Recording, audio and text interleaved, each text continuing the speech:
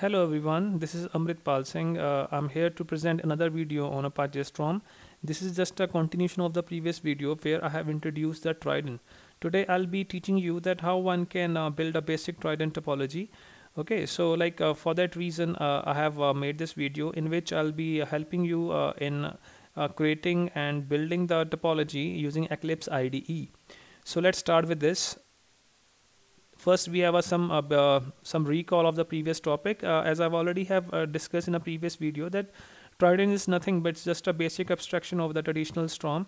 The thing is, it abstract away all the details from you. Like you don't have to bother about the spouts, bolts, topology, grouping, right? Everything will be done by the Trident, right? So you can see in this case that we have a stream of tuples coming to the stream processing app. On this stream processing app, the Trident will set up a function object and it will operate on a streams, right? So what the Trident will do in a Trident will just set up a function object, okay, and that function that will operate on the stream. So these P7, P6, P5 nothing but a data stream which is coming from some particular source, and we have some stream processing app on using Trident will be applying some function object. So let me make it more clear, right? So is again a simple the recall of the previous video. The Trident where we use the basic abstraction which is a stream, and stream is nothing but collection of a tuples which I've already specified. Okay, this is what I was talking about earlier, that the Trident will make use of a function objects to operate on a stream, right? So whatever the stream we are having, right, on that stream we need to apply a function object, right, which will be applied by the Trident. So in the implementation part, you only be requiring two classes. One class will correspond to the function object, another class will correspond to the Trident topology. So in earlier cases, what we were doing, that we were creating three classes: spout, bolt, and topology. Now we'll be just creating two classes. One is a function object which will be used, or which will apply the operation on the particular stream, and then we are having the Trident topology, right? Okay, so like this I want to now discuss in more detail. As I've already said, that Trident basically allows you to the set up a function object that will operate on a stream. So you'll set up a function object and apply to each particular tuple. So each is nothing but a operation here, right? Each operation, when you have a stream consisting of a series of tuples, then each operation will take a function object and apply it to each of the tuples, right? So what we'll do, this Trident will apply a function on each tuples using the each operation, and it will emit a new tuples, right? This is basically a methodology that we follow. Okay, so the most general, the way we can implement the Trident topology by using that each operation. When you have a stream consisting of a series of tuples, right, then each operation will take up a function object that we will define, right, in the Eclipse IDE. Will take up a function object and apply to the each of the tuples, right? Okay, so this is nothing but the just a general overview that what is this Trident topology is all about. Now let me take you straight away to the code, that how we can implement the same. As I've already have mentioned that we only be requiring two classes. One class correspond to that function object. The function object in this case, the class name is try1, which we are passing in the try2 here, right? So we only require two things. One is setting up a function object. Another one is we have a Trident topology. So let me discuss that line by line, all the code which I have written here, right? Okay, so the first thing that you must be seeing here is this. To set up a function in a Trident, you need to use a base function class. Like in the previous cases, we were using base rich spout or base basic bolt. Now we are using base function. Okay, so to set up a function in a Trident, you need to remember that you need to use the base function class. Within the base function class, you need to use the execute method, right? This one. Okay, like in a spout also, in the bolt case also, we were using execute method. So it is having somewhat the same role, right? Like doing some operation or doing some transformation, right? Okay, so you need to use the execute method. This method will take a input tuple. You can see here input tuple, right? Process it and emit some new tuples. Process it and emit a new tuple using the provided collector. This is the collector we have, right? So what we'll be doing, what's the objective of this little practical, that we will be generating a set of string from here, this one word 1, word 2, word 3, and we'll be appending the after processing to it. So this function object will do only one thing. It will just append this string to the end of the word 1, word 2, word 3, which will be emitted by the from the try2 class, right? So this is the meaning of this function object. I hope now it is clear. So let me summarize it again. So to set up a function in Trident, you need to use a base function, the first thing. Within the base function, you need to use the execute method, this one, execute method. This method will take an input tuple, which I have specified, and process it and emit a new tuple and using the provided collector. So this is the just information about the function object. I hope it is fine. So this is all about the first class that we have made, right? In the second class, we have a main logic.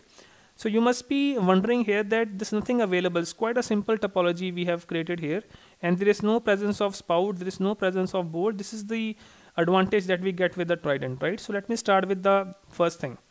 So the topology will act like the first line is this one.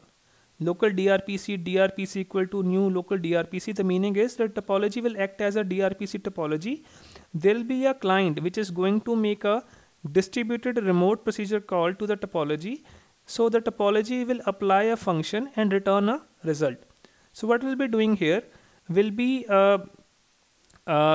setting up a local DRPC client to represent our DRPC client, and DRPC need the topology where it can send its input, and topology will apply a function. So here we are doing what nothing is that the topology which will be created in the next line. So topology will act like a DRPC topology. So there will be a client which is going to make a DRPC distributed remote procedure call to a topology. So what we'll be doing, we'll be setting up a local kind of a client server stuff, right? In which the client which is going to make the distributed remote procedure call to the topology, and topology will then in a return, the topology will apply a function and return a result to the client. Okay, so this is the meaning, right? So we'll be setting up a local DRPC client to represent our DRPC client. So local DRPC needs a topology. Okay, so local DRPC need a topology where it can send its input, and a topology will apply a function. The simple concept. So in the client, we'll make a RPC call to the topology, and topology will apply a function and return the result back to the client. This is a simple logic, right? So in this case, after setting up this DRPC client, next thing what we are doing is we are just setting up a topology, but this time it will be a Trident topology. In the previous cases, when we were creating the topology, it was a normal topology using the topology builder, but here we are using the Trident topology, right? So you can now set up a first stream object by using a topology and specifying input stream as a DRPC stream. It is done using the new DRPC stream, then the given name followed by the name of local DRPC. So the first thing we are now specifying here in the third line. I hope the first two lines are clear. First we are setting up the DRPC client, then we are just setting up the Trident topology. In third line, what we are doing is we can set up a first stream object by using a topology, right, which we are using here, using a topology, and specifying input stream as a DRPC stream, right? So it is done using the new DRPC stream, which we have written here, new DRPC stream. Then the first thing is nothing but a name of the function, okay, which we have created here. And the second argument, it is a name of the local DRPC, which we have made in the first line, right? I hope it is fine. So it is taking two arguments, name of the function, and this is nothing but the name of the local DRPC, right? Okay. So the topology.new DRPC will create a new data stream which is input to our topology. On this DRPC stream, you can apply operation to create a new data stream. So in this case, what we are doing is, after this, we are applying a each operation, which is having a three arguments. First argument is this one, second is this one, and third is this one. So we have a three arguments. So okay, so the topology.new DRPC, right, will create a new data stream which is input to the our topology. On this data stream, we can apply an operation to create a new data stream. Each operation once applied on a new DRPC stream will give you a new data stream. Within each operation, the first input is the set of fields. The first input we having a set of fields, right? Whenever you are using the DRPC input, set the fields of a tuple will always be a single field called args. So it is nothing but a kind of a schema. Okay, we are specifying the fields of an input tuple, right? So like as I've already have mentioned, the set of fields of input tuple, whenever you're using a DRPC input, so this is a kind of a DRPC input, set the fields of a tuple, okay, as a single fields called args. So it will be always be the args, right? This is nothing but the kind of a schema of the input tuple.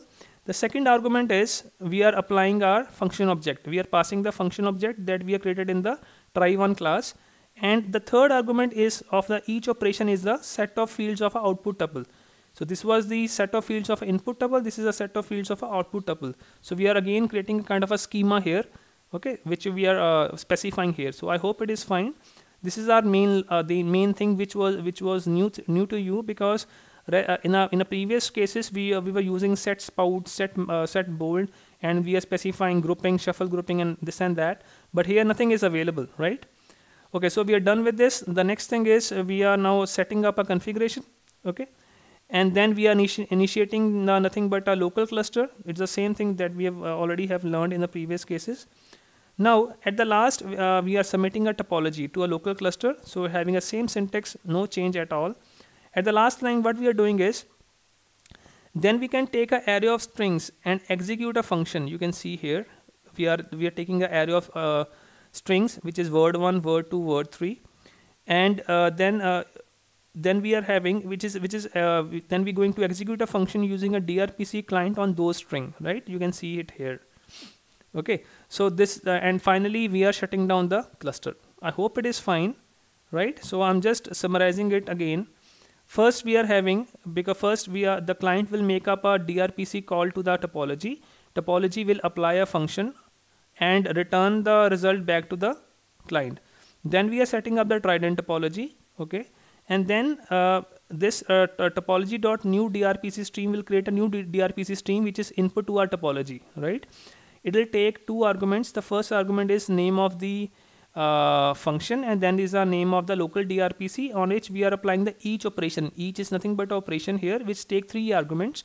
The first argument is the nothing but the fields of input tuple, and always remember that we always set the fields of a tuple as a single field called args.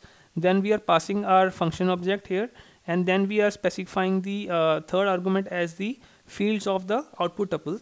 Then we are setting up the configuration, okay. Then this line is nothing but correspond to that if we want to print the emit the tuples on the console or on the log, then we can use set debug true. Then we are we are having the initiating a local cluster, and then we are submitting topology, and here we are doing nothing but we are taking an array of strings and we are executing a function using a DRPC client. At the last, this string will be part of the input stream which goes to the topology, this one, right?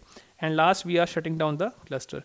And to execute this, I already have executed on my terminal. You know that first of all we need to get the jar out of it. After getting a jar out of it, then we need to run the command which I can show you here. The command was this one, storm space jar file name. This is what I've created from there. Then this is nothing but a name of the package, new Trident, and this is nothing but a name of the main class, which is try2. When you run this, then you'll be getting an answer. Okay, you'll be getting word1 after processing, word2 after processing, and word3 after processing. So let me take you to the to this where we get the result. You can see it here. This one. You can see word1. It was the sent it by us. Then it was appended afterwards. Word1 after processing. Similarly, you can see it here as well. The next one here, right? Word2 after processing. In this way, you're getting the third answer also. Word3 after processing. So this is the objective of today's this video. I hope you must have understood. I hope I have made myself clear in this case that how to set up a basic topology using Eclipse IDE. Still, if you need any help whatsoever, if you're facing some error, just let me know. Thanks for watching. See you next video.